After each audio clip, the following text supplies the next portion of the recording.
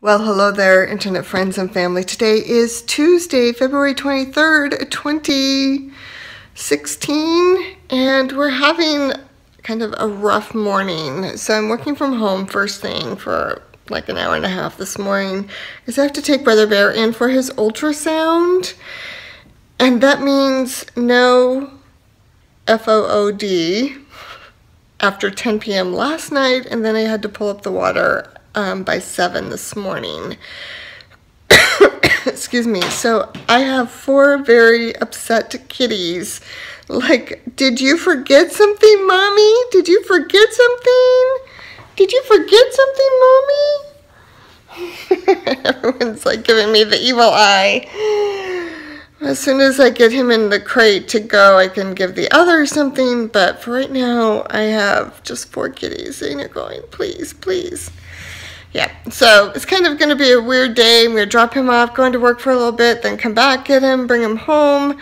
So we'll see what the day brings. All right, talk to you later. Okay, well, it is hours and many, many tears later. I'm home. There's Beanjies. There's Harley's. Bubs is sitting in front of the door. Pumpkin's in the bedroom somewhere, I think. I'm sure she'll be out here before too long.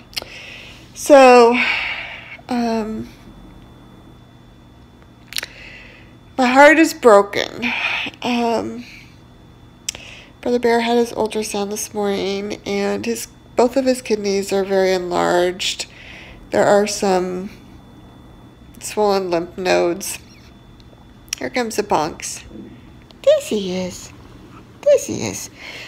So, this is what they just found on the ultrasound. So then they called me and said, do you want to sedate him? Do you want us to sedate him? And then kind of do a biopsy and aspiration. No. Aspirate. You know, it's a biopsy in people terms.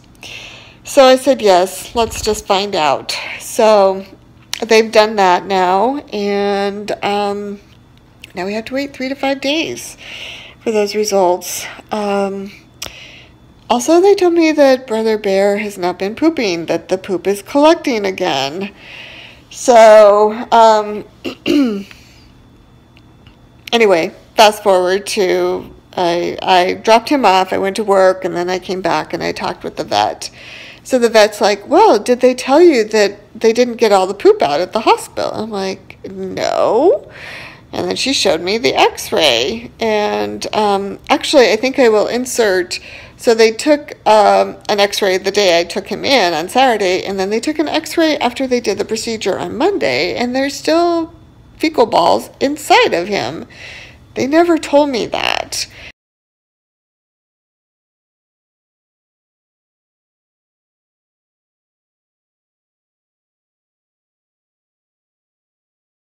And she's like, oh, and did they tell you about his arthritis? And I'm like, no, they didn't tell me about that either.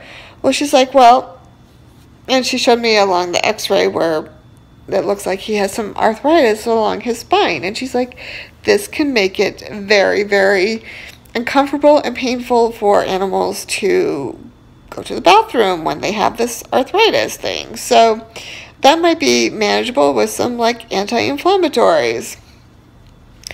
But we have not been giving him, the cat sitter and I, have not been giving him the laxative because the instructions that they sent home said that you could back off because it was basically diarrhea. So we had backed off. He was pooping. Blah, blah, blah. So anyway, I have a bag of fluids. I will take a picture and insert that here.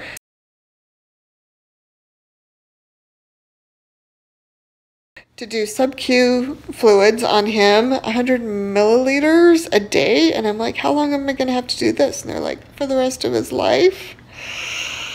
Yikes. So, but the doctor recommended Miralax. I think that's what it's called. It's like a human laxative. It's a powder. And she's like, just put this in some wet food and that will be so much easier on everybody.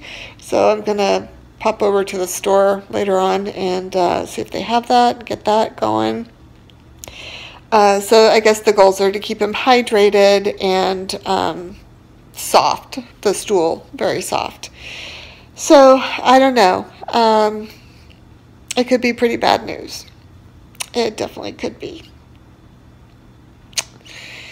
And he's just the most lovable guy.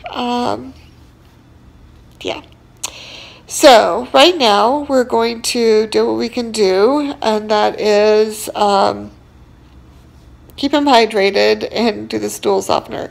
In the meantime, the best cat sitter ever has had 2 family emergencies today. So he's got fluids today, so he's good. We just really have to keep him hydrated. I'm going to be watching some YouTube videos on how to administer sub-Q fluids for a cat. I'm sure there's a few out there. Hopefully there's a few out there.